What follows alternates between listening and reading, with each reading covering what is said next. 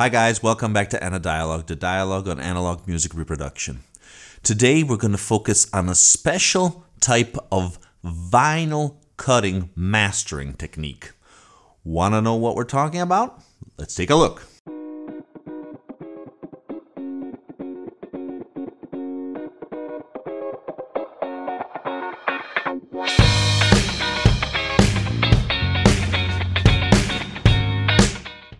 Okay, so today we're going to focus on half-speed mastering. A few of you asked for this. I think it's a pretty interesting topic, so why not do a video? Since vinyl is, as you all know, is greatly coming back, and these past mastering techniques are getting back finally in the in production. I mean, the different houses, labels, companies, pressing plants are starting again to use old techniques, old mastering techniques, until the future is going to bring us in a future step, obviously. So today we're going to talk about half mastering speed technique. What is that? It's very simply, it's a vinyl cutting process. Okay, once you have recorded your music, once you have your digital file, or hopefully in case of reissues, your analog masters, you're going to send that signal to the lathe, to the machine that will cut the lacquer in order to create your, after a few processes, your master stamper, which will create then the different copies for a specific number of copies for that master. A lot of people, a lot of issues now of especially past famous records are now being redone, reissued with this technique. I'm sure a lot of you guys have seen something like this out and about.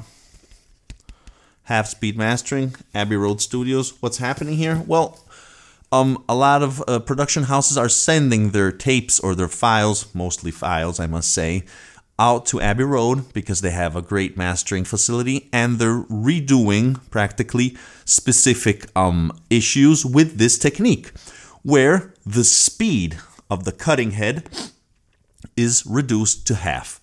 Instead of having real-time cutting, where you just put the audio signal and it's going like you would hear it, and that would cut the lacquer, you're reducing the speed half by half. Hence, the cutting head has all its time, in that case, to cut the lacquer, especially also delivering the high frequencies. That's among the benefits of this type of technique. A lot of people say that's the highest, the most important achievement of this type of this technique, of this method. Although people like Kevin Gray do think this is not such a good method, actually. They think, for example, that you're losing a whole octave in the lower frequencies, but other people have demonstrated that that's not true. So it's kind of difficult to understand what's happening. So you're going to find people who are perfectly in line with this, who think it's a good option, and other people who think it's not at all a good option. So who knows? The only thing that can judge, I think, it's your ears. So that's why we're going to do a little test. But before doing that, I just want to mention briefly, where was this used, this technique? Actually, it comes out mainly from the Decca records in the 50s and 60s. They started to using this technique to obtain high quality stereo issues of their records, because the mono versions were very high quality. After that, Motown, Tamla, but also JVC for their quad type of recordings, all the way down to high quality Mophie recordings. I'm sure all of you know about the mobile Fidelity recordings, and they have been doing half-speed mastering for ages.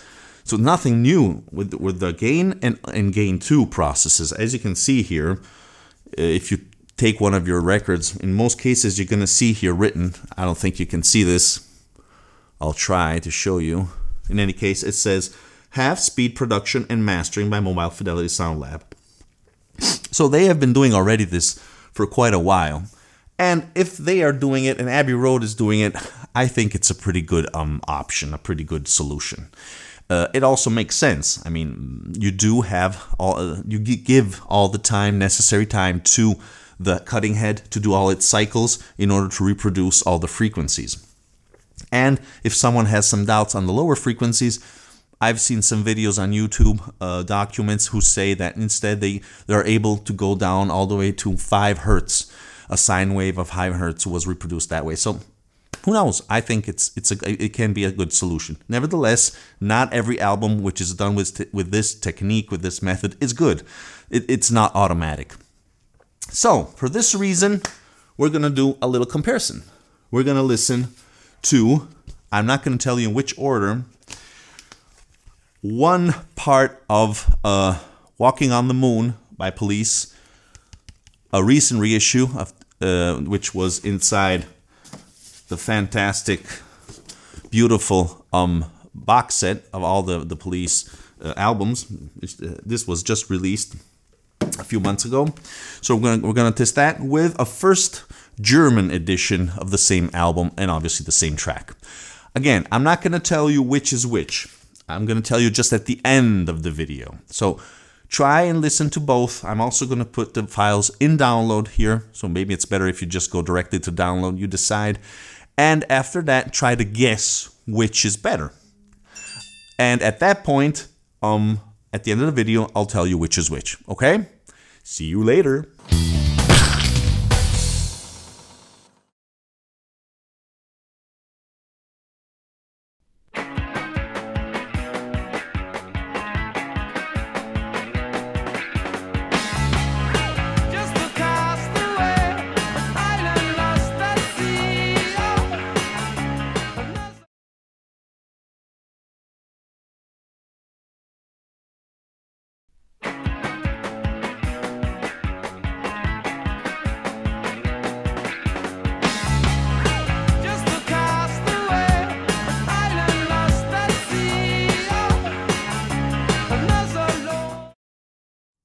Okay guys, so which one is better?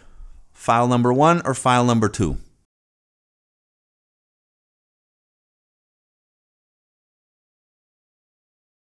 Version number 1 or version number 2? Well, version number 1 is this one.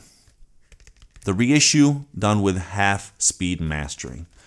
While the file number 2 was instead the original first pressing by 1979, but German pressing of Regatta de Blanc. Which one did you like more? Please write down your comments here below. I'm interested, and I don't know. Post also your suggestions for high quality half-speed mastering albums you think are worth listening, enjoying, because as I said before, not all of them are that good. So if we can help people to know what to look for, I think that's a good idea. Okay, guys, thank you again for watching, and hope to see you soon. Bye. Oh, that's right. You want to know which one I prefer, I think. Well, I finished my listening session now, and I have to admit that the original pressing was better, unfortunately. I was hoping that the half-speed mastering was just as good, but it's lacking, I must admit, actually, the dynamic range. I mean, not only the lower frequencies, but in general, the German pressing, which obviously it's all analog, it's a little more coherent, a fuller, fatter sound. At least that's my impression.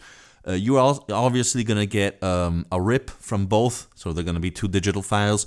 So you're not going to feel all the nuances, obviously, but I think it's interesting in any case just to get an idea already from these two. Then, obviously, the right thing to do is go out, buy 2 copies, and make your own decision on that. Okay, guys? Thank you again for watching. Bye!